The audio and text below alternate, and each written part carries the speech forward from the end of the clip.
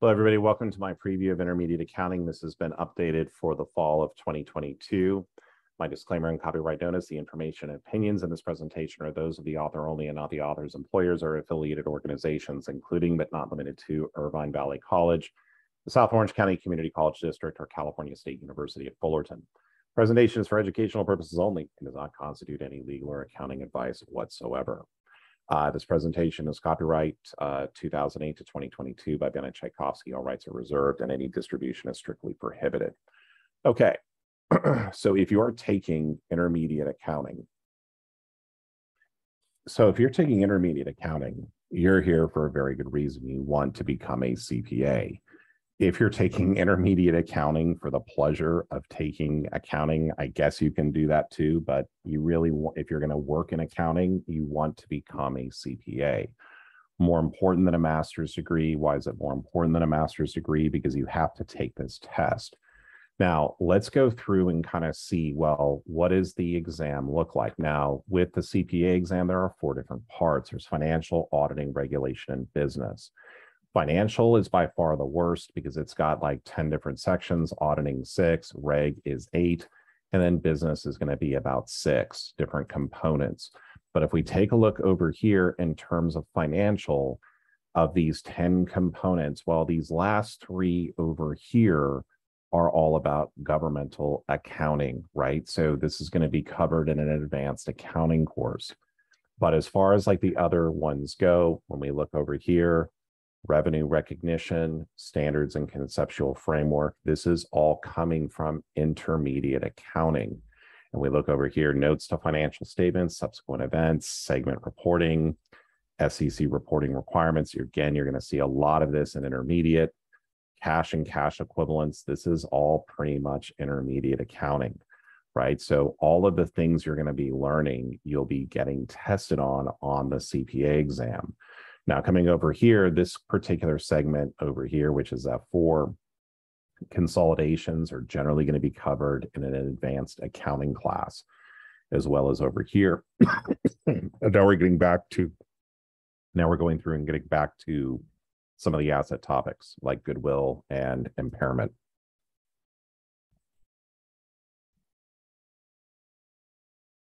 So as we go over here throughout the modules, like mini exam, now we get to liabilities. This is all included in intermediate accounting. Leases, this is intermediate accounting. Income taxes, this is also intermediate accounting. All these parts over here in terms of, through F7. So if we're looking here at Becker in terms of their 10 modules, 7 of them relate to intermediate accounting, or 6.5 of them relate to intermediate accounting, with these last 3 going to governmental and not-for-profit. So as we look at the CPA exam, which is really what you want to be getting yourself, hopefully it's going to be a review and not you're learning it for the first time. That's why this class becomes so overly important. Just a little bit about me. I've been teaching accounting since fall of 2013, part-time, full-time since 2014. I've taught intermediate since the fall of 2016. I taught intermediate accounting for the first time last semester at California State University at Fullerton, and I'm currently teaching it now for IBC. I also taught the second semester of intermediate, and I'll talk a little bit about that for IBC this last spring semester. Okay, so, but really what is intermediate accounting? So I've previewed for you what the CPA is going to require you to do, but really what is it? Well, we've taken lower division accounting, class, financial. It usually lasts in a semester. You cover everything. You start with going through and entering transactions, and hopefully you're ending up with a statement of cash flows. But what is intermediate? So intermediate is we're taking what we learn in financial and doing a deeper dive. It should be a very challenging course.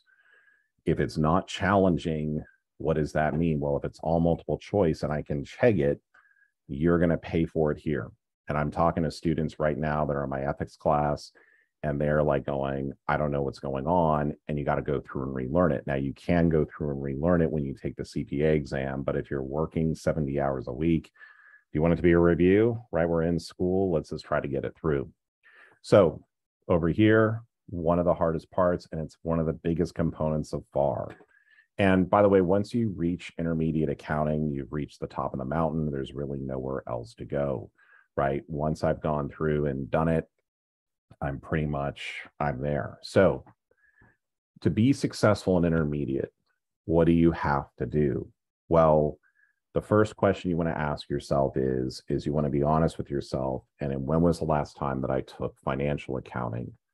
What type of financial accounting instructor did I have? Did I just get multiple choice questions? Or was I required to solve problems? One of the really important things about problem solving is that when you go and look at the CPA exam, and we come right over here, we say, look at, let's go over here to say like inventory. And we go over here to the task-based simulations. On these task-based simulations, like for example, over here, you've got to basically go through company purchases inventory and then in 4 batches, and then goes through and then sells them. What's the weighted average? What's weighted average perpetual, right? So all those different things are moving average, right? So you're going to have to know how to go through and calculate the numbers. If you chegged it in financial accounting and you got an A, that's great, but you're going to have to learn the material when you get to the CPA exam, because there is no chegg for the CPA. So there's the Becker and Rogers CPA review and Gleim and a few other ones, but they don't have you're going to have to figure it out on your own.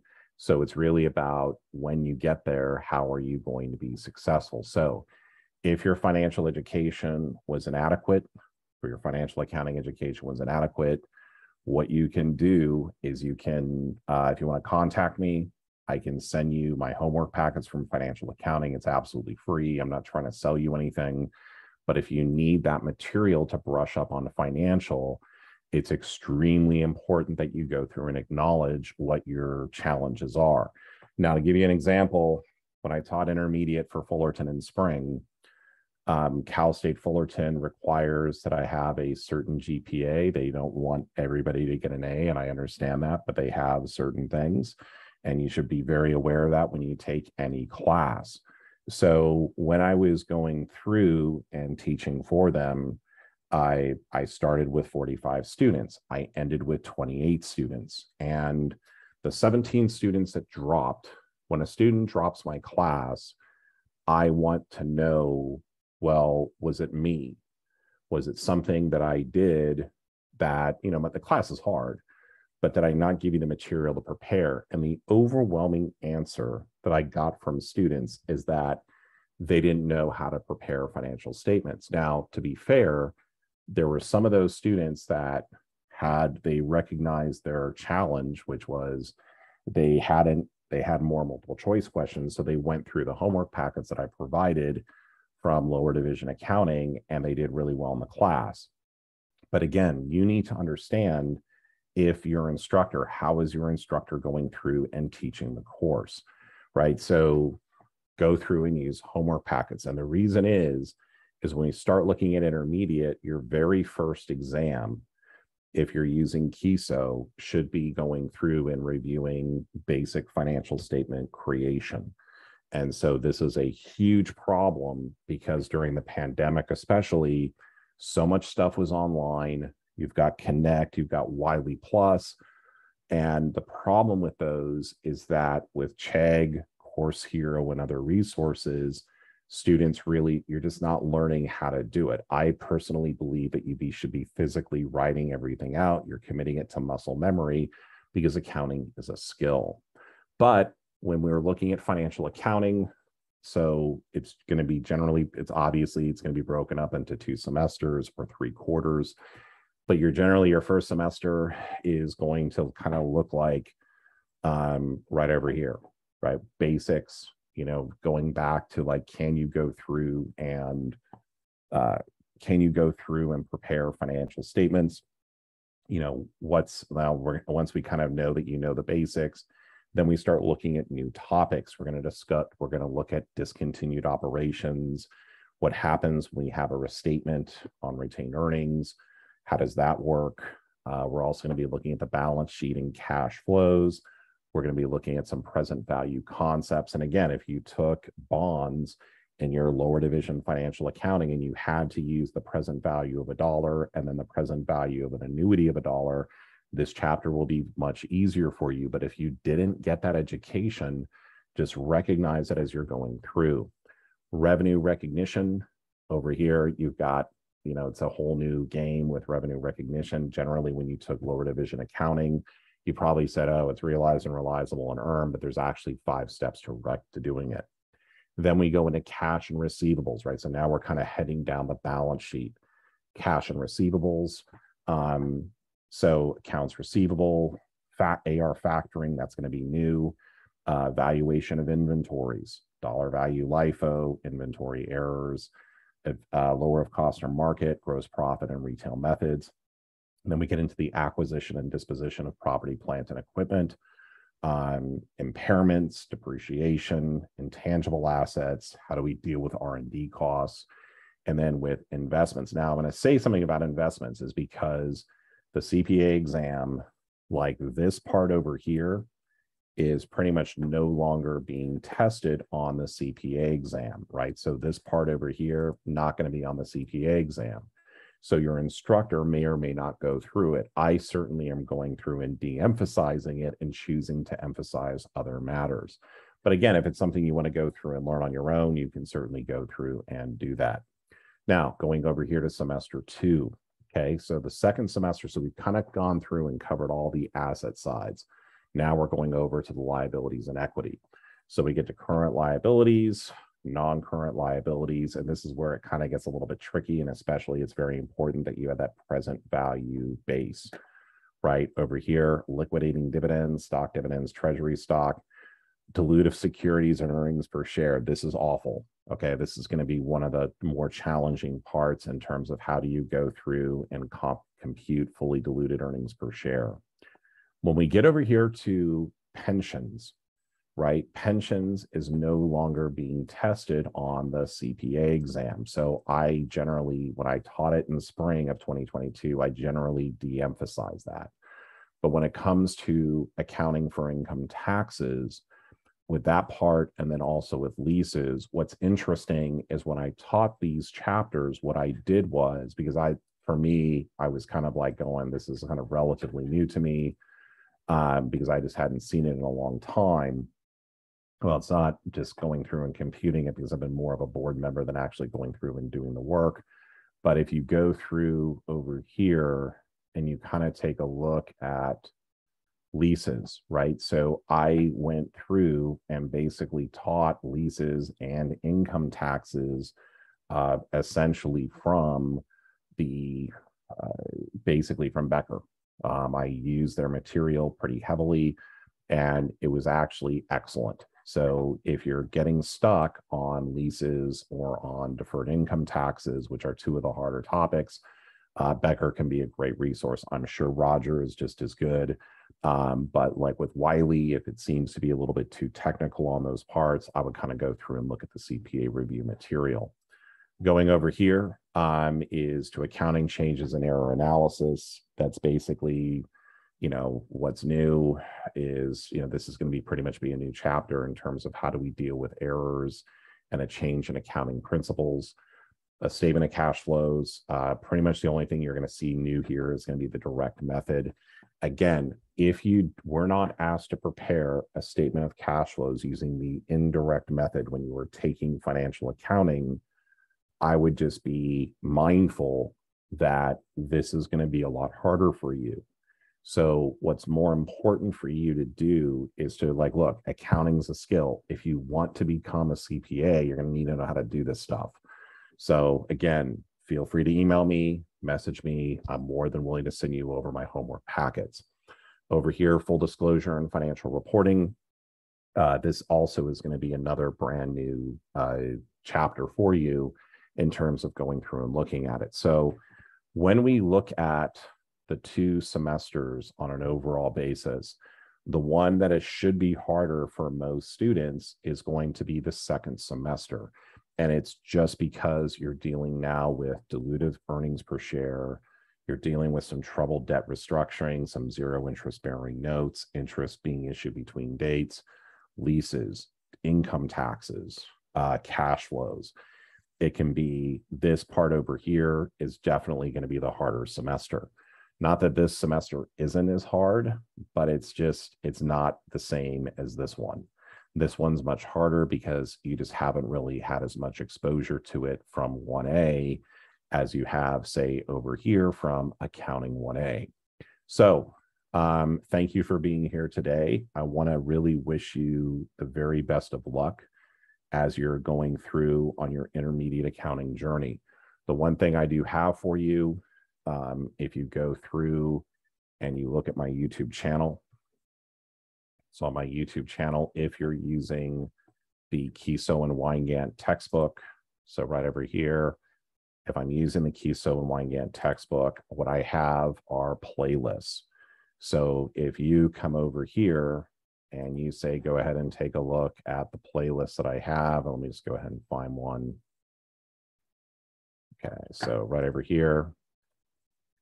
So this is chapter 8, which is going to be, I'm going through and redoing these because of the change of editions. But if you're looking for exercise or problem walkthroughs, I have these available for the Wiley textbook. They've been kind enough to allow me to go through and to use their material. They believe that there's a value to it rather than just students going up and looking on Chegg. But again, these videos are here to help you. If you're taking a class using Wiley and you don't understand something and say, hey, Guy, can you make a video? I'll absolutely do it if I have the time. So please, please, please, just the most important thing when you're taking this class is to make sure that, when you are, when you take any class, make sure you understand how your professor is going to test you, right? Is it going to be multiple choice questions? Is it going to be problem-based questions? Or is it going to be a combination of both? Try to understand, well, how is the instructor using a test bank? Are they actually going to, and I have a huge issues with that because they're all available on Chegg or Course Hero. Is the instructor going to go through and use a test bank, or are they going to write their own questions? My own intermediate accounting experience when I was at UC Santa Barbara is that I did well my first semester, and then I had an instructor that just totally kicked my you-know-what. And this third quarter that I took it at UC Santa Barbara, I kind of figured it out, and a big way of figuring that out is finding the old exams that were on file at the library at the school and going through and doing those tests repeatedly. It's the handwriting out that you're solving problems. It's the handwriting out of the book solutions, understanding it. The more you write it, you're learning that skill. So my biggest suggestion to you, don't have a stylus, get blank pencil and paper, physically write it out. And that's really going to be the best way you're going to learn intermediate accounting. If I can help you on your journey, feel free to reach out to me, leave a comment below. I have other videos. I'm just going to pause real quick and put my email on this. If you need to reach me, feel free to reach out to me directly at 1812cpa@gmail.com, and I will do whatever I can to help you. But again, it's a very, very challenging class, right? It's harder than tax. Tax, you're really not going to understand until you get some real experience. I was in my tax class, and I'm like going, dude, I have no idea what's going on. But after I worked for a bit and then went to law school, I totally got it. Or I understood it better. Auditing is kind of like an offshoot of intermediate, but it's very different, a little bit more procedural. When you're looking at governmental or not-for-profit, the way they do things is so bizarre. Wouldn't worry about that one. And then lastly, what else?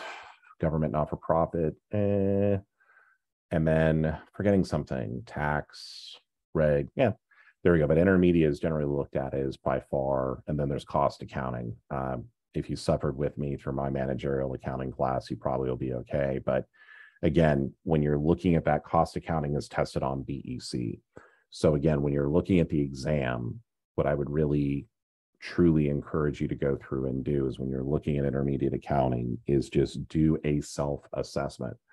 See where you are from your class. If you're not there, get there before you start intermediate, because this class is very, very challenging. It should be, if it's not challenging, what's going to happen is when you get over here and start studying for this is when you're going to be, this is not going to be pleasant, because again, you want to spend the time now, you want to learn it now, so that when you get to the CPA exam, it's a lot easier.